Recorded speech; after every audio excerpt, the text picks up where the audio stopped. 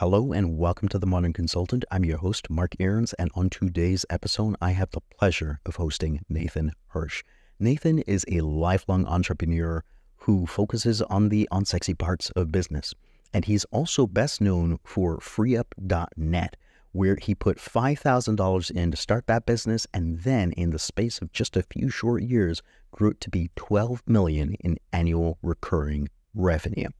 Then he exits that business and has plans to travel around the world, and then boom, the pandemic hits.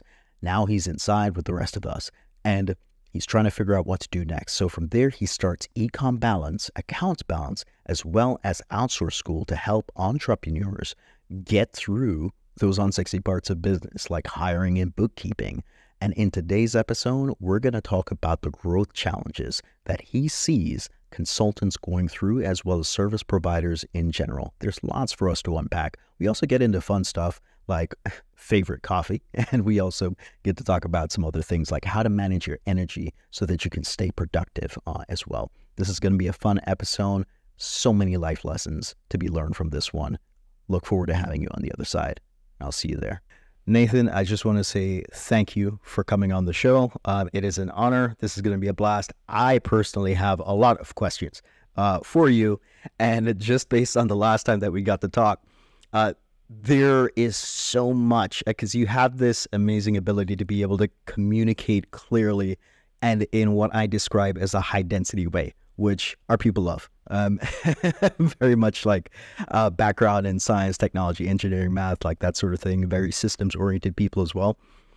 So it's going to be a fun time. And to kick things off, they would have heard the amazing intro.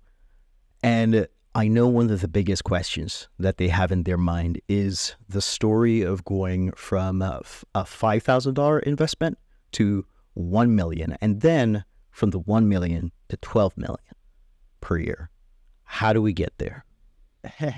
Yeah. So to kind of paint the picture, I had this Amazon business that I had success with my business partner, but it was a lot of just great timing. We started in 2008. Amazon was bursting onto the scene. No one knew what Amazon was. This was before the courses, the gurus, the software. And we had this very successful Amazon business, but we didn't really have anything sellable, anything that was going to survive the next 20 years. And we knew that. It was kind of a great cash cow at the time, and we were making more money than any college kid should.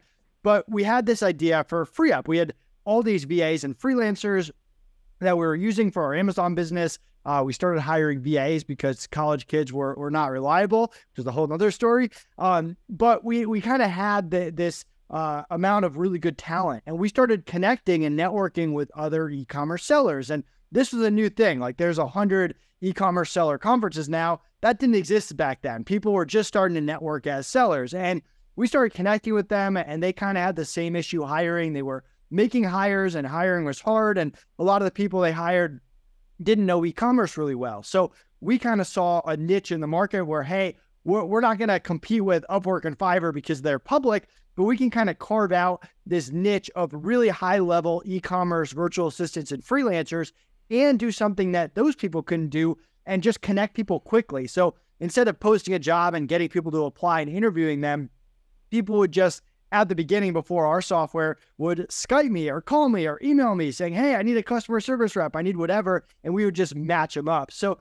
that was kind of the MVP, and that took off a little bit.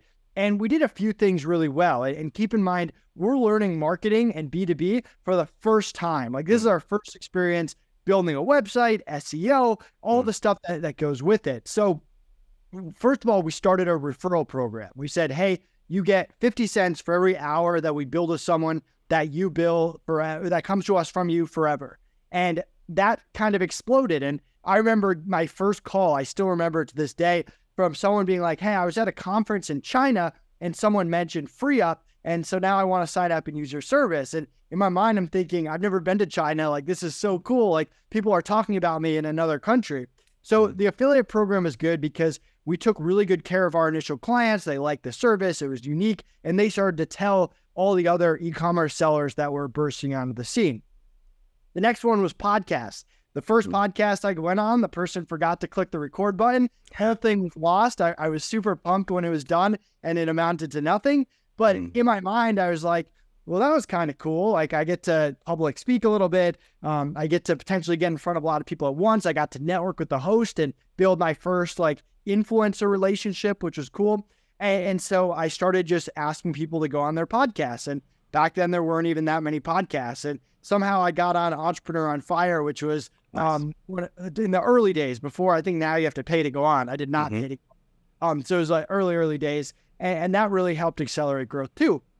Then my business partner and I, we sat down and we said, hey, why don't we try to partner with everyone in the space that doesn't do virtual assistants? So there's all these e-commerce software companies, Helium 10, Jungle Scout, whatever, and they don't provide VAs. We don't provide e-commerce software, but we both target the same people. So we started doing blog swaps with them and promoting them to our clients, and they would promote us to their clients. And that was a quick way to grow. And that turned into going after influencers. We made a relationship with this guy, Ben Cummings, one of the nicest people in the e-commerce. Miller. Know him? Yeah, he's great. And I owe Ben a lot. He essentially, I got introduced to him from a client, and he said, Nate, can you actually handle all these clients I'm going to send you? Because I'm going to send you a ton of clients. And at the time I was like, whoa, like, let's do this. I did a little webinar for his community, and I gave people my calendar. And I swear for the next 2 weeks, all I did for 8 hours a day was take phone calls from his referrals and from his community. And in my mind, I'm like, I'm not letting Ben down. This is the best opportunity we've ever gotten. I'm going to talk to every single one of them, make sure they're taken care of, make sure Ben gets affiliate money, whatever. And that really took us off. So it was kind of a combination of those things really kind of drove the momentum in year one. Okay, so that is extremely rich context, and this is what I came here for. That's fantastic. And so digging a little bit into channel sources, you were sharing a number of different strategies that you were testing. And my question is, were any of them failing? Were you seeing some levels of success with each of them? Were you stacking them, or did you like test one, then move on to the next one, all happening in parallel? Could you break that down? Yeah, great question. So we're a big fan of what I consider low risk, high reward situation. So going on a podcast, pretty low risk. If no one listens to it, I'm not losing any money. I lose a little bit of time. If you're a young entrepreneur, you got to sacrifice your time here and there. And high reward, you get in front of thousands of people, you land those great clients, whatever. So we did try a lot of different things, and there were things that didn't work. Like for a while, we tried lead generation in a bunch of different ways. We did it on LinkedIn. I did it on Craigslist. We did it on a bunch of places. And it's funny, like I landed a really good client on Craigslist in like the first week we started FreeUp. And that person was with us for 4 years. And I don't think I landed another client for the next 4 years. And it wasn't for lack of effort via Craigslist. So there were certain things that just didn't work, and you kind of pull back on them and then you double down on others. But I'm a big proponent of like small, consistent efforts. Like if I go on one podcast every day, this one's an hour, but a lot of them are 15, 20 minutes. Like it doesn't seem like a lot, but at the end of the month, you've been in a lot of places and your name's starting to get around. It's good for backlinks. It's good for SEO, and it slowly builds over time. Very similar for outreach. Like I would have a VA every morning send me 5 blogs to reach out to, 5 podcasts to pitch, 5 influencers, 5 potential partners, 5 potential clients. And in the first 20 minutes of the day, it doesn't take me very long to do some real authentic, nice, non-pushy outreach, but you've accomplished more than most entrepreneurs do in a week when it comes to outreach, and that piles on. And then that follow-up is so key. Like there were podcasts that I didn't get on, and I followed up like every 6 months for 3 years before they let me on. And I was always nice and respectful, and I understand they're busy and I'm a nobody, and I get all of that. But hey, here's a client that listens to your podcast, that uses my service, that has a testimonial, or hey, here's another partner that you know in the space that trusts me and that uses me. What about now? And that consistent follow up there. So it's kind of, you're trying different things, but you're also doing small things every single day. Pitching 5 podcasts doesn't take very long. Low risk, high reward, and you kind of stack it over time. And you are doing it all together, although we didn't just wake up one day and say, hey, partnerships, podcast, lead gen. You slowly start to add stuff. Okay, so that is very, very helpful context. It sounds like there was a mix of earned media, organic, as well, a little bit of potentially SEO, and then also joint venture partnerships, the podcast, everything that you mentioned there. Was there any paid media, any Facebook ads, Google, anything like that? No, and I'll add it, like the same organic marketing blueprint we use. Well, first of all, we teach it at Outsource School, like how to do it with VAs, but we also use it for Outsource School to get customers there. We use it for EcomBalance and AccountsBalance, our monthly bookkeeping service.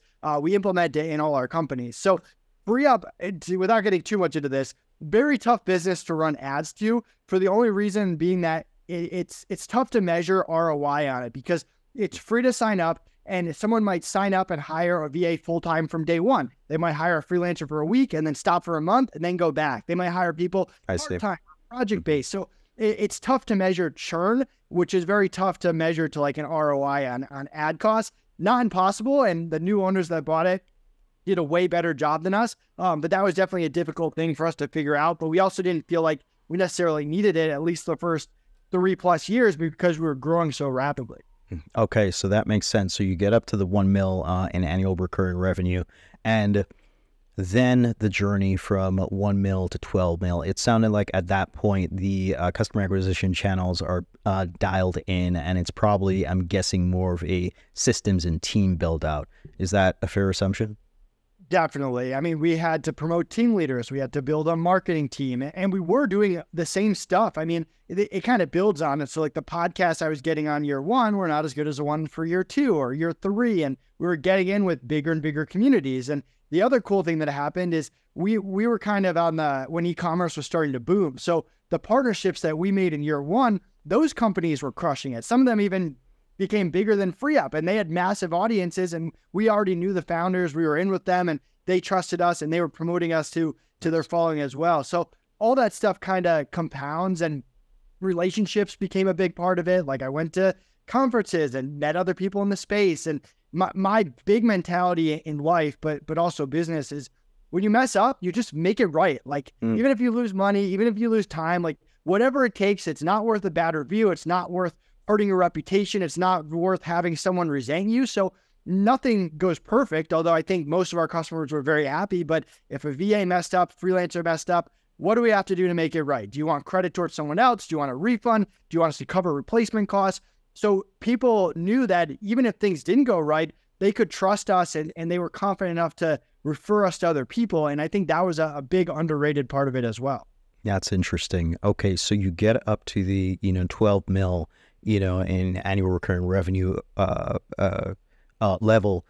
Did you know from earlier on that your eventual goal was to exit? No. So okay. I think we built the business to be sellable in the way that our systems and processes were good, and our team was really good. And Connor and I were out of the operations for the most part. We would attend meetings and stuff, but like customer service would run without us. Like sales we'd have salespeople. So all that was great. And we knew that we had this very profitable business that could be interesting to other people. And so it was on our mind, and we had random conversations here and there that never really amounted to anything until one day, one of our clients reached out, Mark Hargrove, and their message to us was pretty simple. We like the VA freelancer space. We like FreeUp. We use FreeUp. We don't start businesses. We buy businesses. Would you guys be interested in being acquired? And we kind of treated it like any other business opportunity. We'd hear them out and answer questions. And we're always kind of upfront and honest with everything good and bad with our companies, even if someone's not buying it. And so we answered a lot of their questions, and they ended up making us an offer. From there, it was a tough decision. We liked FreeUp. It was making us money. It was definitely turning into a great remote lifestyle. We love just having big remote businesses, and it was a lot of factors. I mean, first of all, the offer was good, life-changing money that would allow us to do whatever we want going forward. Taking care of our team was a big part of it. We wanted to take $500,000 from the sale and give it to our team in the Philippines, and the deal would allow us to comfortably do that. This is pre-COVID, so the economy was at an all-time high, which in our mind, it might not always be the case. Who knows? Things could happen there, and we had never grown a business to 25 million or 30 million. So there would have been structural changes we would have had to make, and maybe we would have figured it out, but it's also possible we could have fallen on our face, and entrepreneurship's hard and everything that kind of goes with that. So it's kind of do we take the money off the table, or do we keep risking, knowing that now, hey, we got a pretty big team, and if we go under, and our Amazon business did go under, so we kind of been there before, is that really the risk we want to take? So all that kind of took into consideration. We ended up accepting the deal 6 months later, and it was the most stressful 6 months of my life. We signed to the dotted line, and we couldn't have sold it to better people. It couldn't have worked out better. They took good care of our team. Free Up still running. They paid us every penny. They honored all of our agreements, and it all worked out. But it definitely wasn't the plan going into 2019. I'm curious then, as a follow-up question, this now takes us into, the era of AccountsBalance, EcomBalance, and Outsource School. What was the motivation for starting those properties? Sure. So again, kind of putting into context, we sold it in November 2019. And the original plan was to take a year or two off. I didn't think I would see my business partner, and we would just travel the world. And then COVID hit like a few months later. So we were in a very weird position a good position. We're very fortunate, but still weird that we had sold the company. We had no business to run because we were out of there within a few months. And we had no business ideas. We had nothing to really do or work on, and we could only watch Netflix for so long, and we were going crazy like the rest of the world. So a buddy of mine kind of gave us the idea for Outsource School, which seemed like low-hanging fruit. While we thought of other ideas, we could build a course and launch it. And again, minimum viable product, which I'm a big fan of. If people hated it, we just refund everyone and move on to something else. And if people liked it, we can build onto it and turn it into a community. And luckily, people liked it, and it's turned into a nice passive income stream. And we added all our SOPs to it, and Outsource School has been pretty awesome for us. But we definitely had that itch to do something out of the VA freelancer space. And I think we learned a lot just about B2B, and we wanted to apply it to something different. And we spent the next year and a half living a pretty chill lifestyle. I moved to Colorado. I bought a house. I became foster parents, or my wife and I became foster parents. We got pets, and our family moved out here. So life's pretty good, but we're constantly just brainstorming business ideas. And we got a lot of bad ones in there, countless bad ones. And I think for us, we know what we like. We like unsexy businesses. We're not trying to create the next Uber. We want to find a market that's already big. We don't want to create a market. And bookkeeping, it definitely falls in that category. Every entrepreneur needs to hire, just like every entrepreneur needs to do bookkeeping. And it definitely checks other boxes too, like stickiness and recurring revenue. And people in the space aren't necessarily great at scaling and hiring and SEO and marketing and all the stuff that on paper we're good at. We still have to execute it, but on paper, it seems like there's a fit.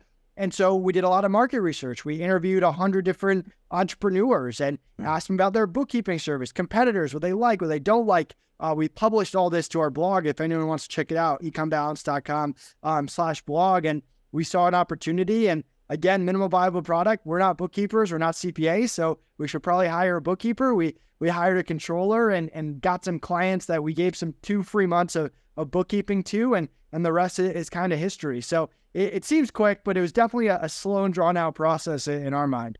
It's really cool to hear your decision-making criteria for the kinds of businesses that you're thinking about starting. Also, where you felt like your sweet spot was.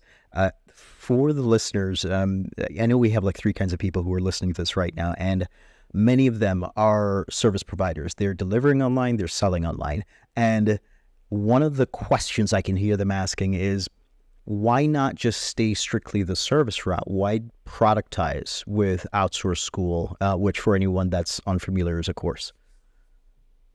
Yeah, that's a good question. And honestly, we went back and forth. I think, how do I phrase this? I think Connor and I looked down maybe on people that had courses in the past, not from a personal standpoint, just in terms of we never took any courses.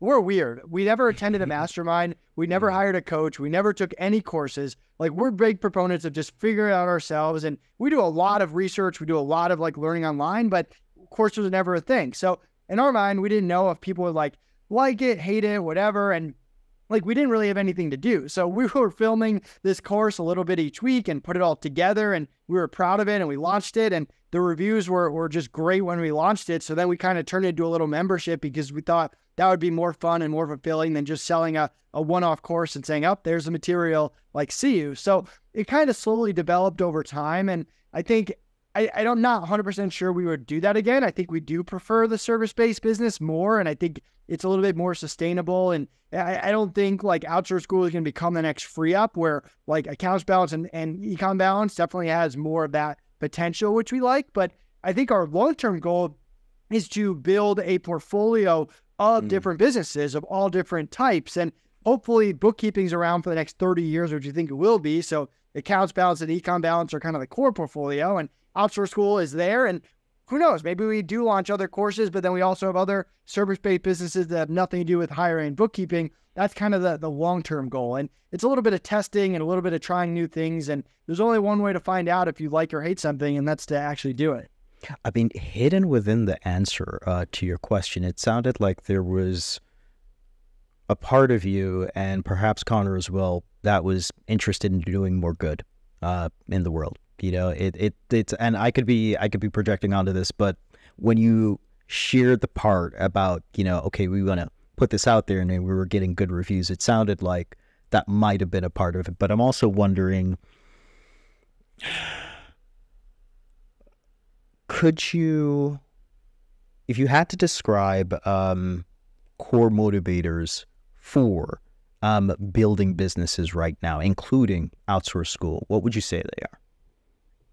Yeah, it's a good question. I mean, there's kind of there's a lifestyle component. Like, I like building remote businesses that allow me to do whatever I want, whenever I want. And that's kind of the rebel quality that I think's just been in me since I was a kid. I don't like having a boss, and I don't ever want to get a real job. And there's also a part of, I think, every entrepreneur that's scared that you'll fail and have to get a real job in the future. So I think that's partly motivated. I also want something that allows me to live a life. So like I mentioned, we're foster parents. So giving back to, like, I'm very, very fortunate. Like, I didn't grow up rich. My parents were both teachers, but I had two loving parents that put food on the table, that supported me in what I did. And like that alone, a lot of kids don't have. So the ability to kind of give back in that is super important. And also be able to help people in the team. Like, we try to pay our team well. I mentioned the money we gave after the free up sale. We want to provide jobs. We want to provide opportunities, and Outsource School, EcomBalance, AccountsBalance employs a good amount of people. And so that's definitely motivating as well. And Connor and I also had a situation with our Amazon business where we had a lot of people and we had to let them go. And that wasn't that much fun, and that was devastating, and people were very upset. So we've kind of been through the ups and downs, and that's motivating as well, that, hey, if we're going to have people invest their time and their energy and their motivation to something, we got to build something good that's sustainable, that helps not only us, not only our clients, but also our team as well. So I think it's a combination of those things.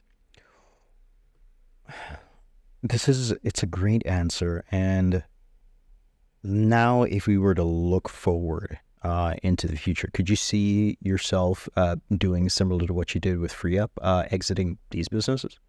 It's so funny because people are like, oh, like you have this history of selling companies, and so you're just going to flip EcomBalance and AccountsBalance. And my response to that is I sold one company, so I don't know if that means I have a history of it.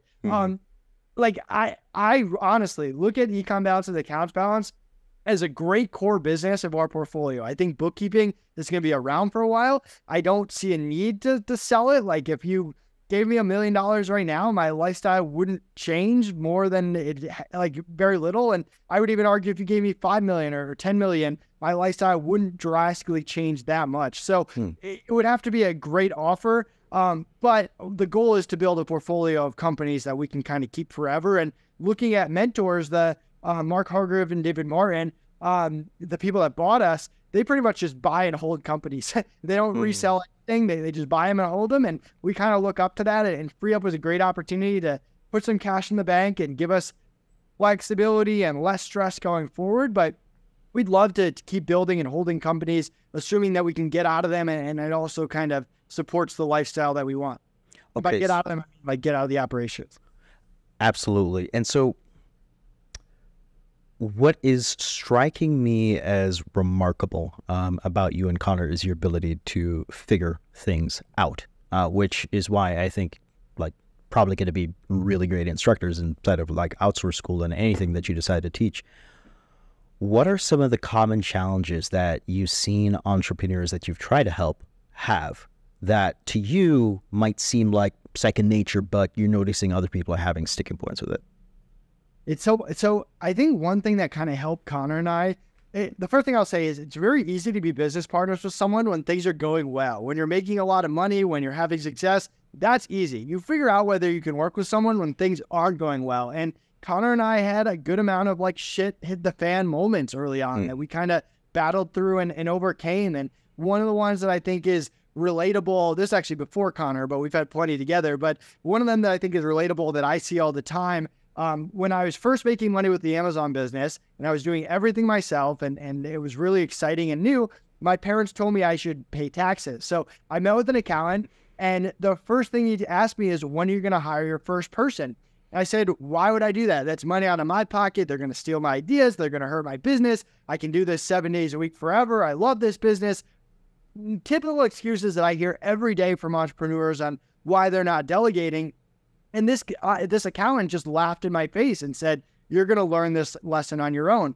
Well, sure enough, my first busy season rolls around, Black Friday, Cyber Monday, no idea what to expect. And I just get destroyed. I'm selling baby products and toys during the craziest time, doing everything myself. I'm working 20 hours a day. My social life plummets, my grades go down, and I'm a hard worker. I work nonstop for 6 to 8 weeks, got through to January and said, man, I can never let that happen again. I need to hire people. And that's when I hired Connor as my first employee shortly after that. And he was great. Other college kids I hired, not so great. But I think that's the lesson that most entrepreneurs go through. Like you always delegate too late. You always think you can do it yourself. You always run yourself to that burnout when the real answer is to learn how to hire up front. And that's going to solve so many of your problems. What was the tipping point for you? Like, I know you shared, okay, you were working, 6 days a week, and you were like, what it sounds like, working basically every waking hour that, you could dedicate to the business. And that you seem to be pushing forward on it. But at what point, was there a particular moment that happened where you're like, okay, no more? It's tough because you got to remember at the time I was a broke college kid paying for my college. And so on one side, I'm making more money than I could ever imagine as a 20-year-old. On the other side, I have no life and all I'm doing is fulfilling Amazon orders all day. So I to put in perspective, like I thought I was super fortunate that I had this opportunity that the other college kids weren't having.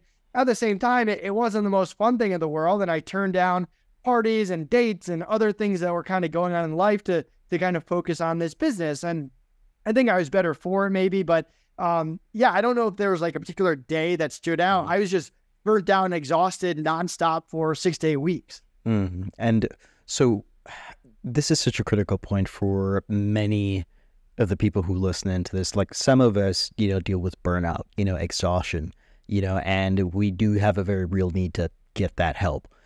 What are there any practices that you have in place now for being able to rejuvenate so you can continue to push forward and pour energy into the business and the vision that you have? Yeah. So, I mean, first of all, I try to not work nights and weekends, and my wife is pretty good at not letting me do that. I think there is a certain element of hustling that you do have to do as an early stage entrepreneur, and there's no way around it. And I think anyone that tells you otherwise is lying. I think there's smarter people than me that disagree with that, but that's my stance. But I think that you have to have like an end game in mind. Like Free Up was going to go one of two ways. Either I was going to hire more operators and make it a lot better for my lifestyle and make slightly less money, or I was going to sell it and kind of make sure any business I set up in the future gives me financial freedom or gives me time freedom, what I meant to say. So that's part of it. I'm a big proponent of working out. I do very intense workouts once a day. I'm going to do one after this. It's 1 hour, high intensity hit, very few breaks. And that's my time to turn off the phone, get away from work, no emails, no Slack. And I kind of have a routine where I do it early afternoon, late morning. To wake up, I like to get stuff done first thing in the morning, take a break, get my workout in, be refreshed, wrap up with some calls, podcasts, be done with the day. And so that's kind of been a big part of just being, I think it's good for your mental health as much as it is for your physical health. So that's kind of my routine there. I'm a big proponent of like podcasts and audiobooks. I'm always listening to it. I actually try to get away from like business audiobooks and more into like fiction or things that anything that takes my mind away from business sometimes gives me better ideas than just focusing on business and education at all times, Nice. Yeah. That leads me to my next question, which is, are you familiar with Y Combinator and their blog article about maker versus manager schedule? No, I'm not. I'm going to look it up. Maybe I have read it. I can't think of it off the top of my head. The core concept is basically, Paul Graham, I think, was the author of the article, but he basically says that, you have two kinds of people. You have the makers who, they're more like Cal Newport, deep work, 4-hour to 8-hour blocks. They're focusing on like just one or two big projects for the day with very little interruptions whatsoever. And then you've got the managers who, they manage their day in like 15-minute to like 1-hour increments. And it's just like, okay, more people oriented. Do you find yourself gravitating towards one versus the other? Yeah, it's a good question.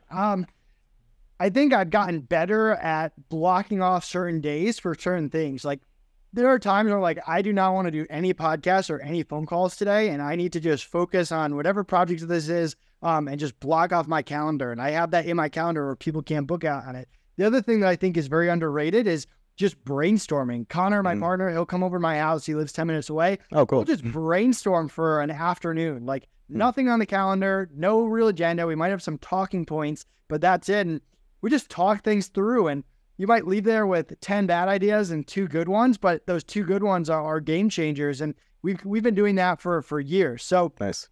That's part of it. And even just, I'll have afternoons where I'll just brainstorm and think as well. And I mean, you could be thinking of lots of things from your own life, what you want to do, to your personal finances, to business, to decisions that are coming up, to hiring, like you name it. And that's a big part of it. So I definitely have a balance. I don't think I'm in that like operator anymore, thank God. So like I have other people that like manage the bookkeepers. So there's less of like me running meetings for my team, but I love like talking to partners and customers and staying involved in the community. I also just talk pretty fast, so my calls end up not being that long.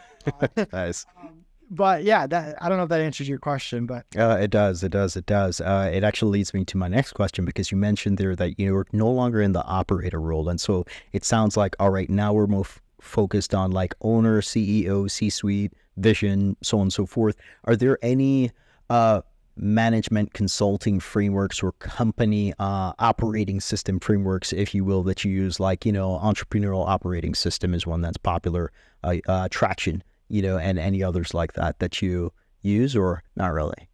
Yeah, we Connor and I love those books. I wouldn't say we implemented exactly, and we never hired a consultant to come and implement it. We steal bits and pieces of it. A lot of what we teach at Outschool is kind of like our custom framework for how we do things. And it's, if you look at it, I don't think it's anything that's like, oh, unique that only Nathan and Connor do. It's probably different pieces from different things we've learned or tried that we kind of implement in. And I mean, we're a big proponent of promoting from within and hiring VAs and making them team leaders and having them run meetings. Like we don't attend the bookkeeper meetings outside of one all hands meeting. Like on Monday, we just had ours, and it's more of like a fun and putting face in the name and like, hey, I'm not Nate. I'm not this like big scary guy that you can never talk to. Like we're here if you need anything. If there's an issue, we want to know about it, stuff like that. So I don't have a framework, but it's all around like building a strong team that can manage and that kind of has our core company values in mind. And I'll give you my 5 company values.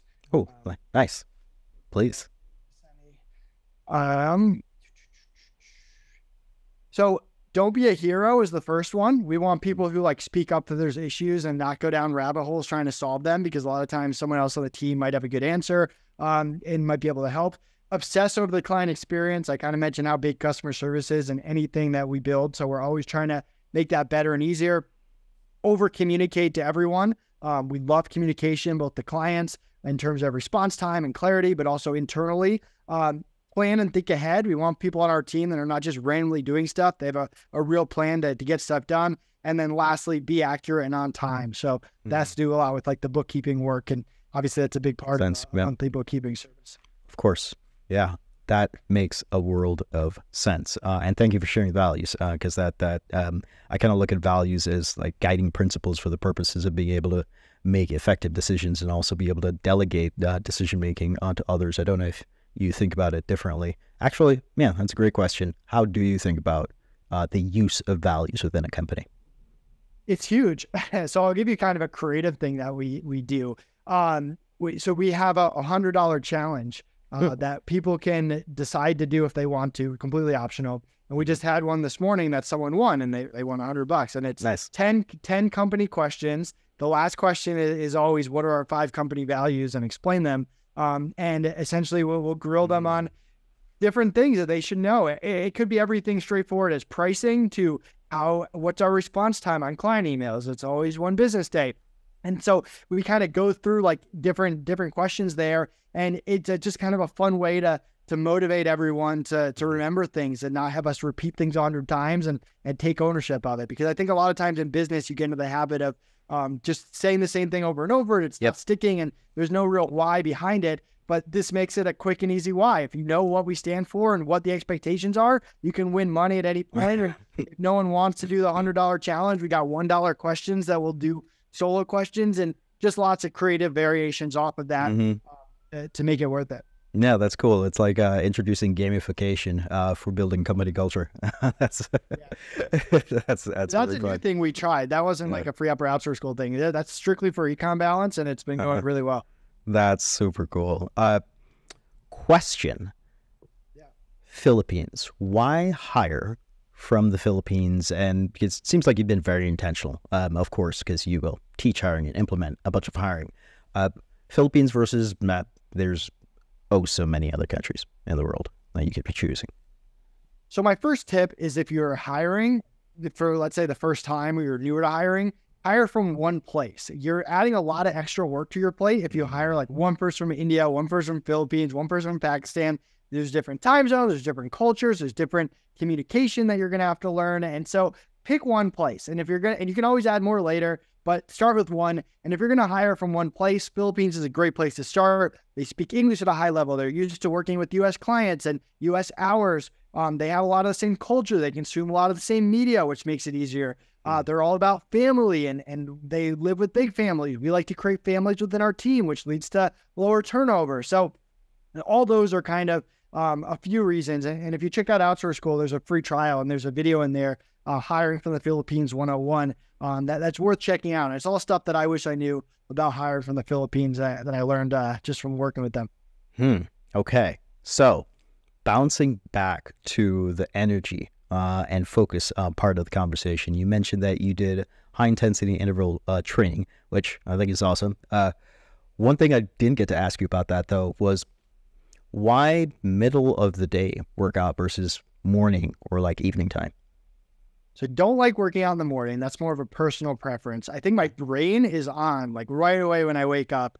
This is just an innate thing, and my body is not. So I need to kind of wake up, and I'm very productive like that first 2 hours of the day. I think I get more done than anyone else. And it's also nice because no one else on to like distract me or bother me. And then by that point, my brain's a little fried, my body's awake, and I get a workout in. And now that I never work out at night, but I found by the end of the day, you're tired and stuff happens there. So for me, that like 11 o'clock to 1 o'clock is like the perfect time. Coffee, no coffee?